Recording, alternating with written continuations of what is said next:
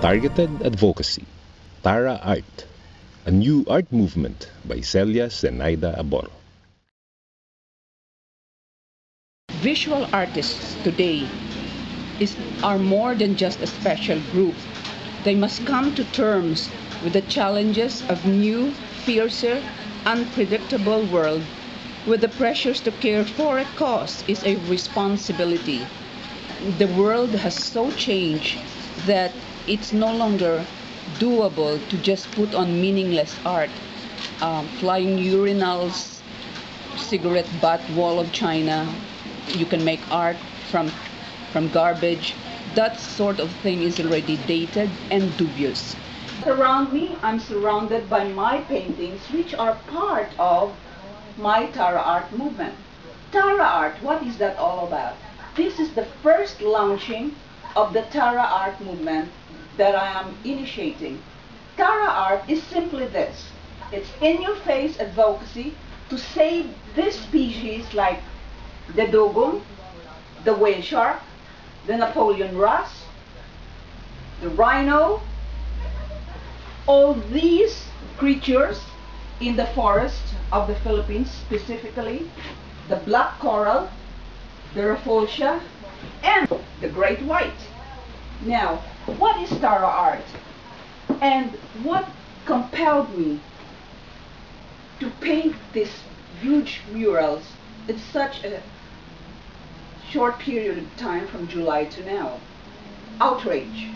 Just pure, tremendous outrage, which started early this year when a couple of container vans were discovered to have contained hundreds of sea-going turtles and tons of black corals. Do you know, of course, that sea turtles are terribly, critically endangered, and so are the black corals, and so are the rhinos, and so are this. I thought that, oh, maybe I can do something about it. Years ago, I had invented a set of playing cards into which I already had put in my advocacy for species conservation and preservation. These were small cards, very small cards.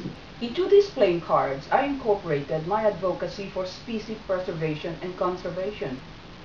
And in 2010, December 2010, these playing cards were granted U.S. patent. These playing cards were granted U.S. patent.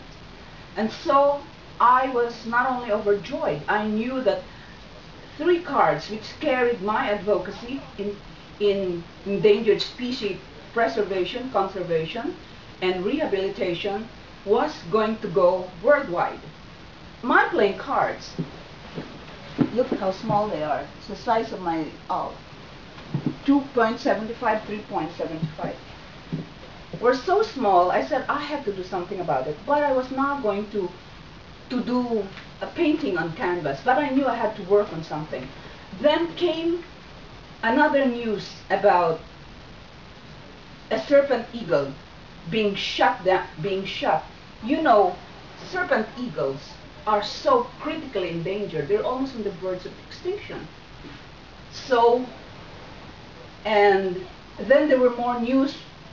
272 rhinos killed, sharks being eaten for their fins, and residents of Hong Kong have demonstrated against the slaughter of these incredible creatures, the shark.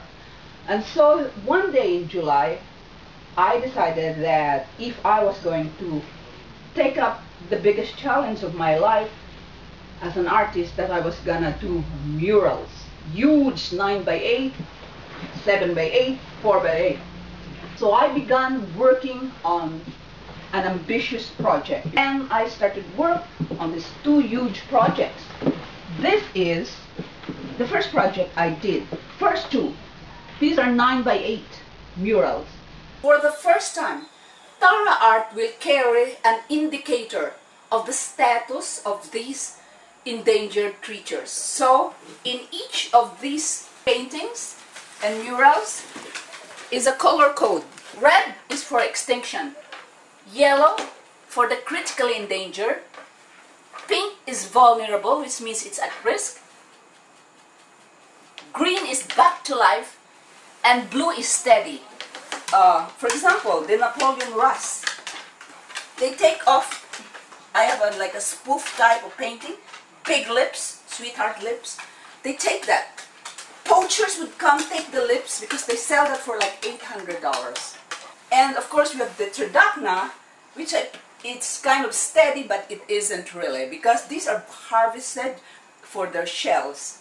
And so we come to this, and this is my daughter Ariel here.